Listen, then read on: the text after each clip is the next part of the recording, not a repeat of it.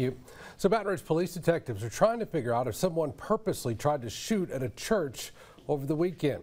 Our Brian Bizette has the latest details on exactly what happened in this one, Bree. So BRPD says no one was hurt in this shooting, but right now they cannot tell whether this shooting was a random attack or targeted. We spoke with some workers and local owners of business owners by the church, and they say after last night's shooting, they are concerned. I don't know why they're doing it. Definitely nobody wants to see things like that. For the past 13 years, Talk Wynn has been doing hair in the Baton Rouge area. He recently moved his business, Bella's Hair Salon, to Tamari Street, hoping to get away from crime.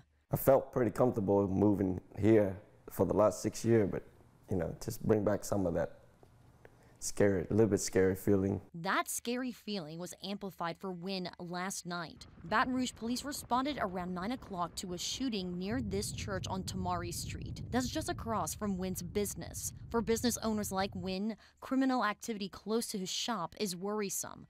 Bringing back the feeling I had down the street, a little bit more, people, activity happened down there. Baton Rouge police say they are looking for one individual. Through the course of our investigation and after speaking to members at the church, from what they observed, there was an individual in a dark colored vehicle they noticed was passing by shooting in the air. And that person then turned the gun on the church and fired one shot at the church, striking the building. BRPD says the shooting happened during a church service. More than 50 people were inside when the shots were fired, but luckily no one was hurt. Our guys are canvassing the area in the daylight hours.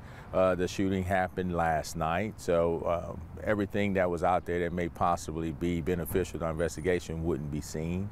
So that's why they're doing a canvass of the area today in hopes of getting some information.